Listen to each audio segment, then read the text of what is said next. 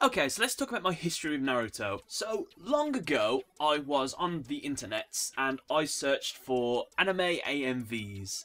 And the Naruto versus Sasuke fight in the Valley of the End, that was the fight that I watched. And because of that, that actually got me into watching the Naruto series. So I started watching Naruto and I found it was like an okay series. But the more I watched it, the more I got into it kind of thing. Honestly, the first series of Naruto I enjoyed, but it didn't really sell me on the show. I kind of watched bits and pieces. I sort of pieced together what the story was about, but I didn't watch it all. So when Naruto Shippuden came out, I thought, you know what, I'm going to give this a go. I started watching it from the beginning, and since then I nearly watched every single episode every week kind of thing.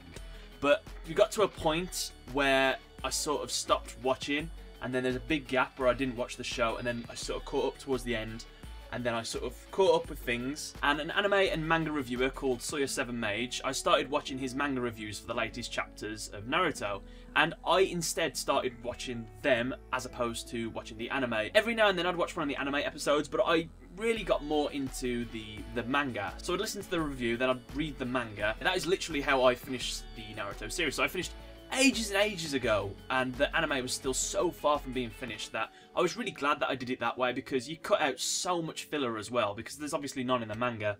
So when I went back and I tried to carry on watching the anime, there was a lot of filler, and it kind of threw me right out of the series, and that was one of the biggest problems I had with Naruto, was just the filler. I think it'd be awesome if they could do like a collection of all the episodes, but they kind of streamline it. So let's say, how many episodes are there? They're like 500, 700 or something like that, where you sort of cut down all the filler episodes and you only put important moments, and flashbacks that aren't necessary in episodes, they cut them out as well. I imagine you could turn like a 500 episode series right down into like 200, 300 maybe, like based on this show.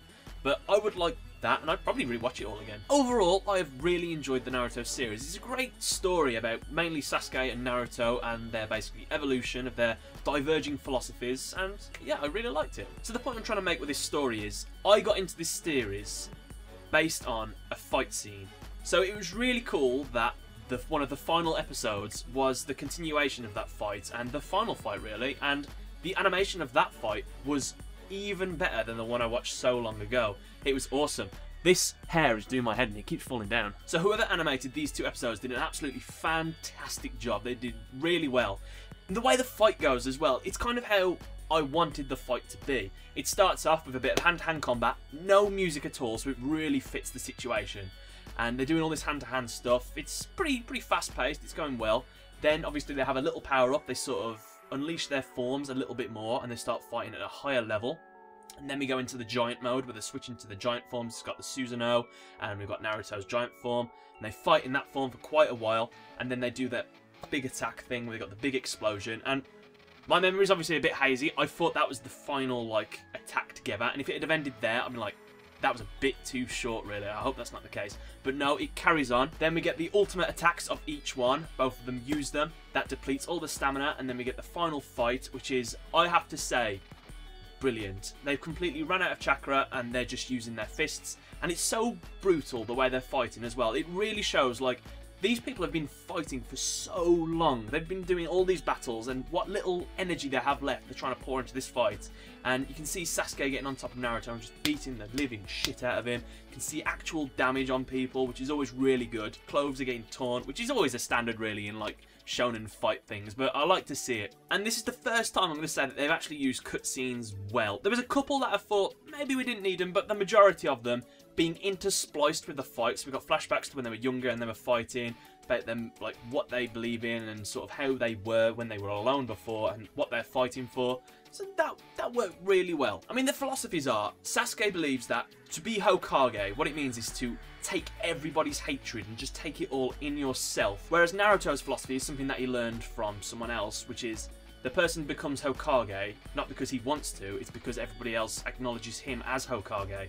And obviously their philosophies differ about what is right and wrong. Sasuke uses history as an example, saying that the previous Hokages, they did a shit job. They've not been able to create peace. If we just get rid of all them with a blank slate, I'll use my new philosophy and we're gonna going to change the world. It's going to be a better place. And using the Rinnegan, I'm going to reincarnate. I'm going to keep this going. And I'll suffer throughout all eternity because that's what's right. That's what Itachi did. He suffered in order to try and create a better world. So as a final fight, this episode I thought was really good because it really showed the weariness of battle and the struggle to just keep on going and keep fighting. There are a couple moments where it probably would have been out of character for Sasuke, but it's going to be a weird comparison. You know, in the Pokemon movie, the first one, when the Pikachu and the Pikachu clone are fighting, and the one keeps slapping the other Pikachu while the Pikachu doesn't do anything, and the Pikachu starts crying. Like, that was quite sad in that episode, but like, I kind of thought that was going to happen in this, where Sasuke is on top of Naruto and he's just beating the shit out of him. He's trying to kill him. His like face is getting all bloody, and I was just expecting like some tears to come out of his face because obviously he has to kill his best friend in order to achieve his goal because he wants to be alone. This is, I don't know if it fully explains away why he's been such a dick throughout the entire series, why he always wants everyone to push them away and everything. But he says that I have no family, I have no friends, I don't even have any members of my clan anymore. So I am the perfect person to take on this hatred. I don't have to share it with anyone. I don't have to bring them down with me. So that is one reason why you can explain why he did that thing to Sakura in the previous episode. But yeah, it's up to you really if you think this is a noble thing. And yeah, just it's up to you really. But we have a great moment as well with Naruto where obviously they're doing their final attack. Sasuke's stolen a little bit of the chakra from Naruto. He's able to create his Chidori with the black flames. He goes in for the attack, fueled by loneliness, hatred, and blah blah blah. And then you got Naruto, who gave a really nice little smile to Kurama and has a nice little fist bump moment with him. And he goes with his Rasengan, and you see all of the friends and family that he's made. They've all sort of chipped in, and it's more symbolic rather than they're actually chipping in kind of thing. They're all sort of helping him build this thing to help win his friend. And those two things clash together, big explosion, and it ends there. I really thought this was going to be the last episode as well, like everything was going to wrap up now. But I guess we have one last episode to sort of settle everything down. I'm not sure if I want to do a review for the last one. This was kind of the biggest episode, but I'll let you guys decide if you want me to talk about the last one anyway. But overall, episode was really good. It's been a very long time since I've said an episode of Naruto was amazing. I'm going to go that far. But this episode almost makes up for the majority of the flashbacks that we've had throughout the series. Not really, but it does in a way, and it's been really good. I'd love to hear your thoughts on what you think of this episode. If you haven't read the manga, then who do you think is going to win this battle? Is Sasuke going to stand up triumphant and finish off Naruto, or is Naruto going to stand up triumphant? Is he going to save his friend, or is he just going to finish him off because YOLO? So yeah, I want to say thanks a lot for watching, guys.